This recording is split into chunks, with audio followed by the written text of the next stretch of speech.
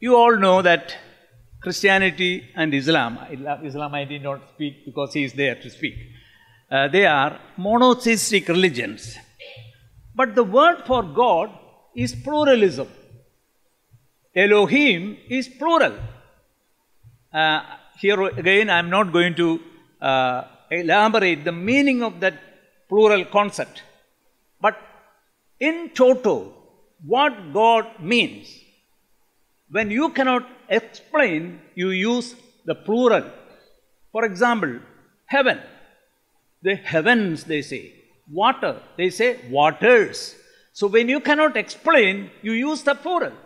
So God is being used, Elohim or Allahu or Aloha. These are all different Semitic languages. So it does not mean many gods, but we do not know, we cannot explain. We have no words, and that is why plural is used. And this one God, in the book of Genesis, the first book, God created the heavens and the earth. There is no explanation who God is. There is no story about the origin of God. If you know the origin of God, then you become God. So there is in the beginning God. And then the Spirit of God was moving upon the face of the waters. So the Spirit, God, and then God said. These three words are important. God, Spirit, said. And said is, the Greek word is logos, or the Hebrew word is davar. So, God is understood through His words. By the way, none of us have seen God. We can only use human words. So, it is a human understanding of God. That is why. So, God, He revealed Himself through the Word and as Spirit. Spirit, who has seen the Spirit? Nobody has seen the Spirit. So we are now discussing about spirituality or the divine experience, the world experience. By the way, the word logos is also used for science. It means knowledge, vidya. So in every biologos, theologos, theology, biology, zoology, all ending with logos.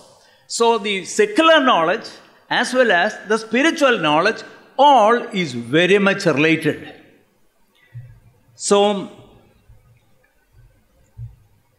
then another word used for God is wisdom. Someone has already made a reference to that. Wisdom to discern dharma and adharma, or I am coining a word, deva and adaiva. The God and the gods, the no gods. So, we are religious people, but sometimes we do not know which is the real God and which is the unreal God. Deva, adaiva. So, the viveka, the wisdom that helps us to discern between God and the gods, or God, deva and adaiva. And for the Spirit, one more word, energy is used by the church fathers in the 4th century. Energiae. So many things in common. We understand each other. And the human is the divine visibility of God on earth. Human is the divine visibility of God on earth. Because I am using a word, human is a theo-cosmic being. He is the one who could see God or understand God, and at the same time, he is part and parcel of this world. Cosmos as well as theos. So I coin a word, human is a theo-cosmic being. In other words, a divine human being. But the problem is our limitation. We have a limitation. This all theoretically is good, but I want to express myself divine, but I cannot. I cannot say, I am God, look at me, how good I am. I cannot say that. This is a human predicament. We all want to be divine. We all want to express ourselves, divinity in us, because that is the genuine original form, part and parcel of the divine. But why can't we do that? Why can't we express that? So the Bible used the word, I'm not going to repeat that, sin. I'm not going to repeat that again. Sin essentially is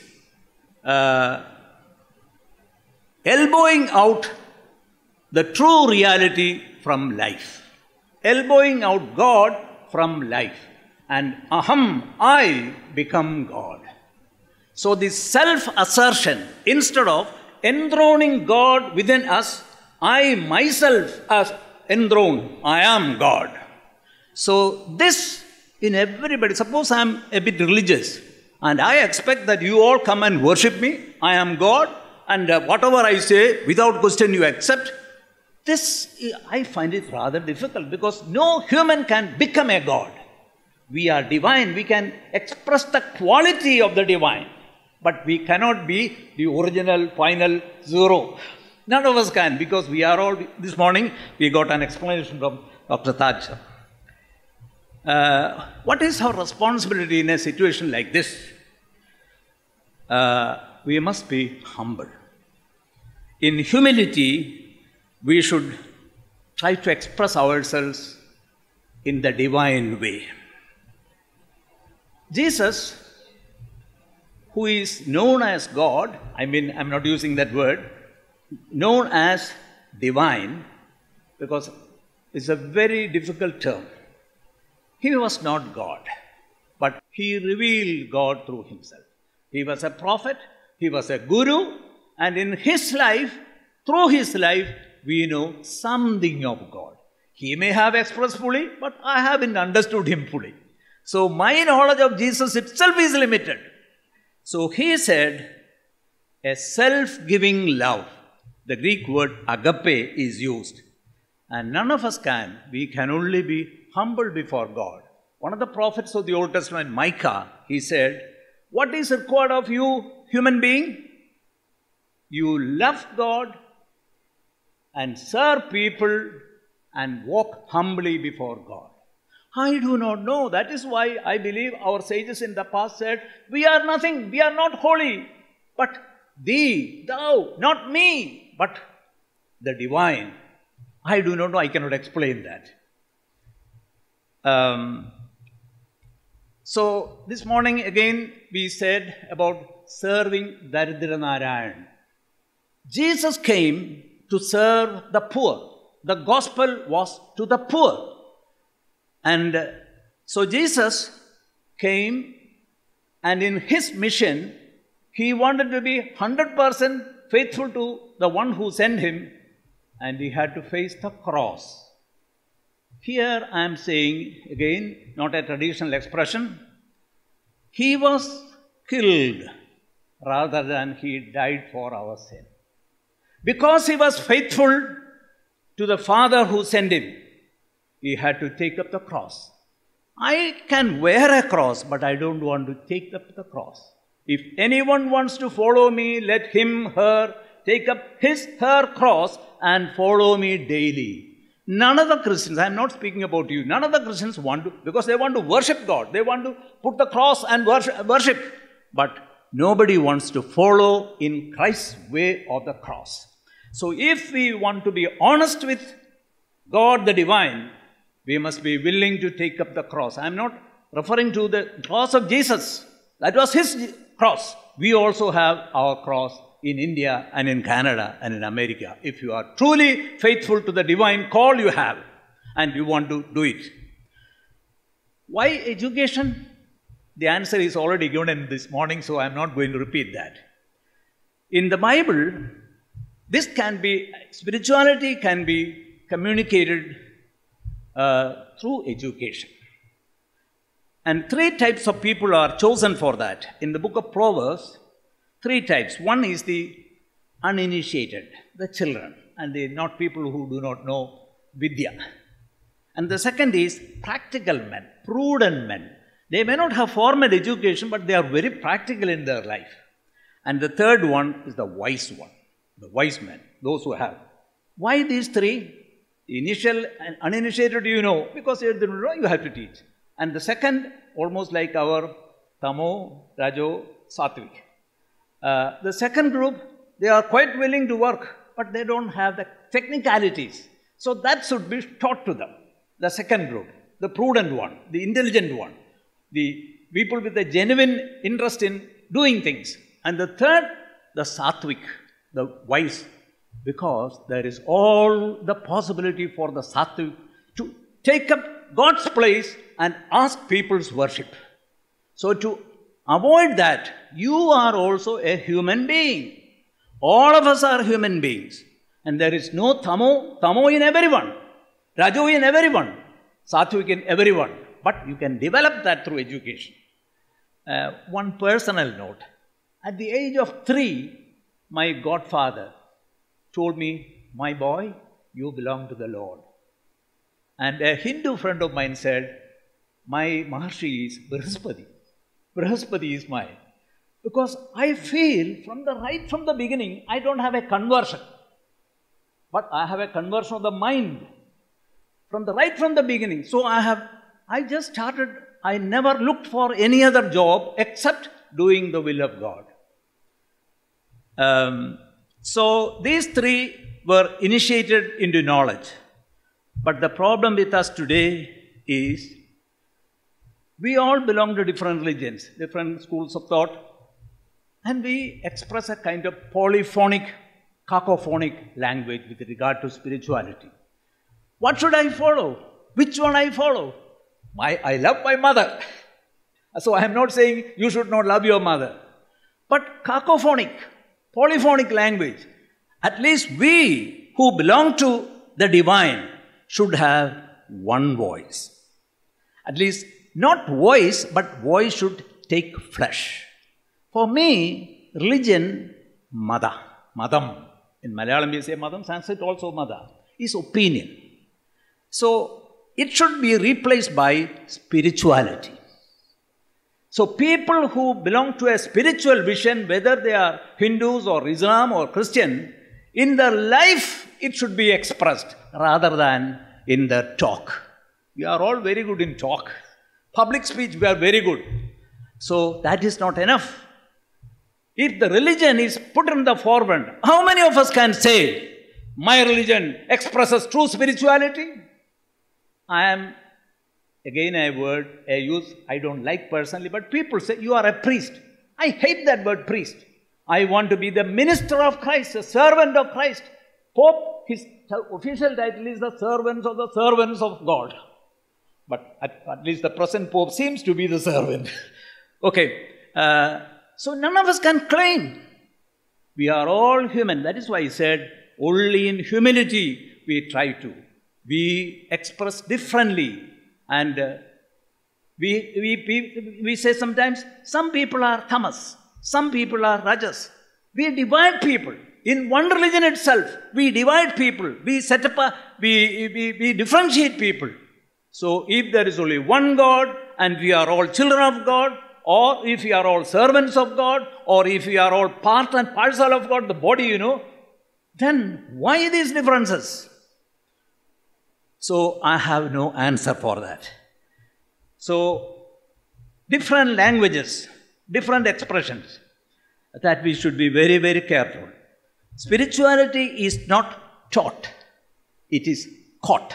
C-A-U-G-H-T. I have 2 boys. My children should be the testimony of our life. My father and my mother, they live what they say. And I always say, suppose I come to your home and ask your children and grandchildren, how about your mommy and daddy? Oh, they only speak, they don't live. Suppose it is said like that, what will you feel? So our home must be the place where you express your divinity, express your spirituality.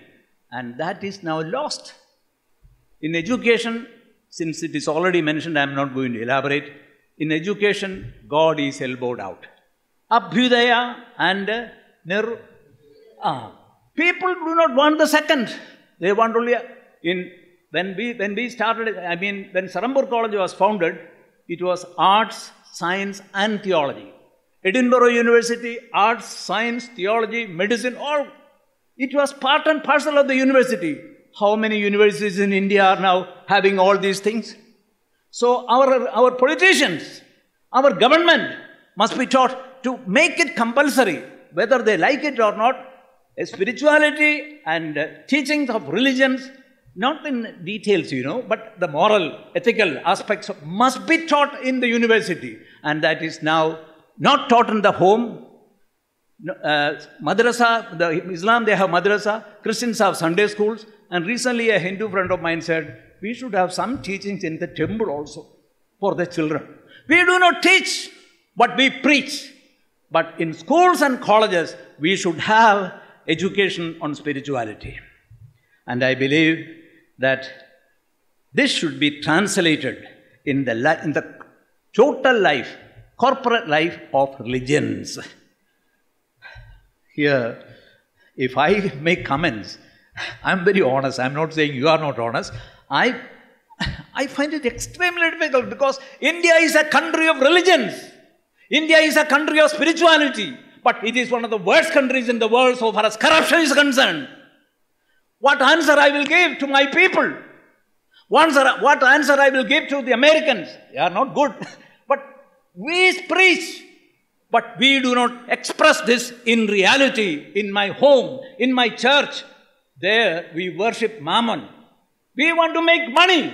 Whether it is in the church, whether it is in the temple, we want to make money, money, money.